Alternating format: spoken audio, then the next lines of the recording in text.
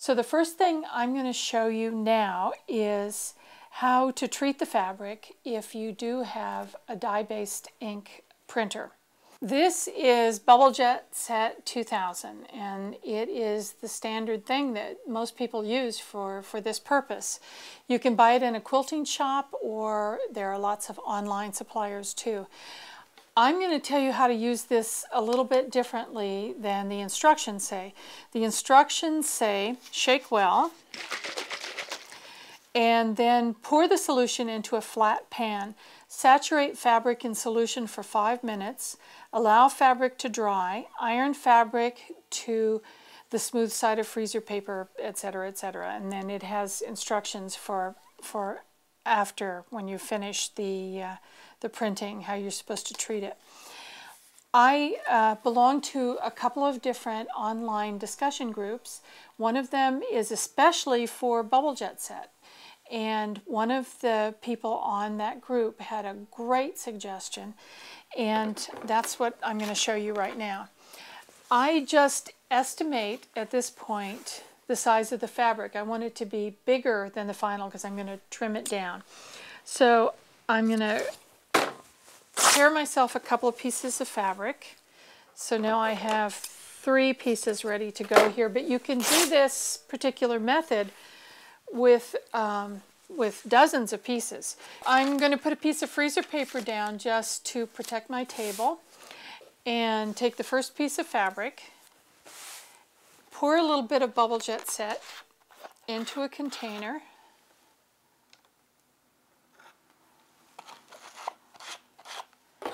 and brush it on. And after I've done the first one, I'm going to put the second piece of fabric right on top and brush the Bubblejetset onto that. So it will be soaking into the second piece, but it'll also be soaking into the first piece.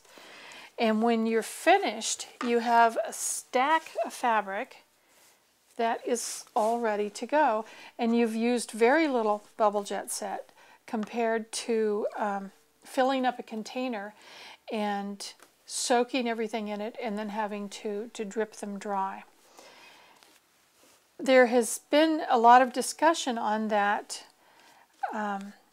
group about whether or not you can reuse Bubblejetset if you have put it into a container, soaked your fabric, and then you have leftover Bubblejetset sitting oxidizing in your open container.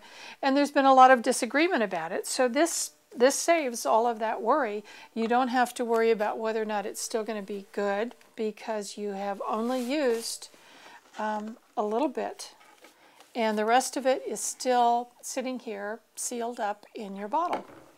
So I have 3 pieces of fabric here that have been soaked with Bubblejetset, and I'm just going to tuck them aside right now. What I would normally do is go and hang them up on a line to dry. I have some pieces right here that I prepared earlier, and what I want you to see is that I've marked each of them with a permanent pen, and I just write BJS down in the corner, because when they're dry, there's no way for you to tell that this fabric has been treated. So you have to make sure to mark each piece so you know that this is a piece of fabric that is ready to go onto the freezer paper and through your printer. You do have a choice. You can buy sheets that are already prepared for you. This is the one that's probably the easiest to find and the one that most people know about. There's a company called Color Textiles, and they have Color Plus fabrics. One of the interesting things about them, it might not apply that much to quilting, but they also have sets of all different kinds of silk fabrics that are already prepared to print in your inkjet printer. So I'm going to print this flower on 3 pieces of fabric and then wash them out so that you can see the difference. The reason that I wanted to turn the flower red is that that's the color that's hardest to retain. It's the one that washes out the most easily. So this is the piece that was not treated with Bubblejetset, but was printed with dye-based ink.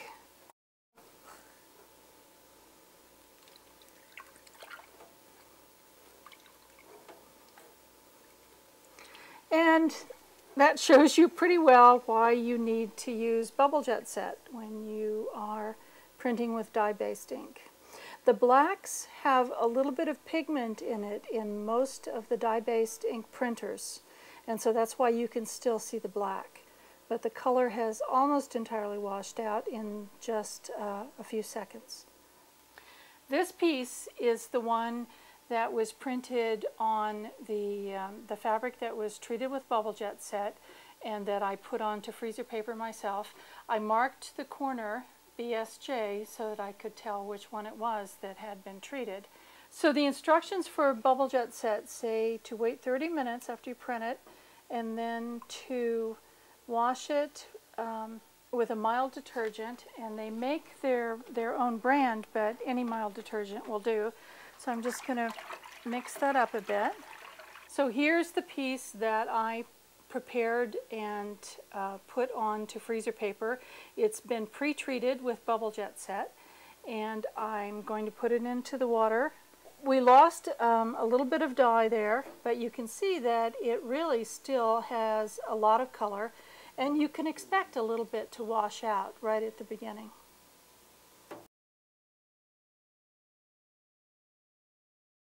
The instructions for Color Plus fabrics say that you are supposed to use fabric softener. You wait 5 minutes after you've printed your fabric. This piece of fabric is actually silk, and it's a Color Plus fabric. The instructions are to put it face down into my water with the fabric softener and then count to 15. 14, and pull it up. And not to let it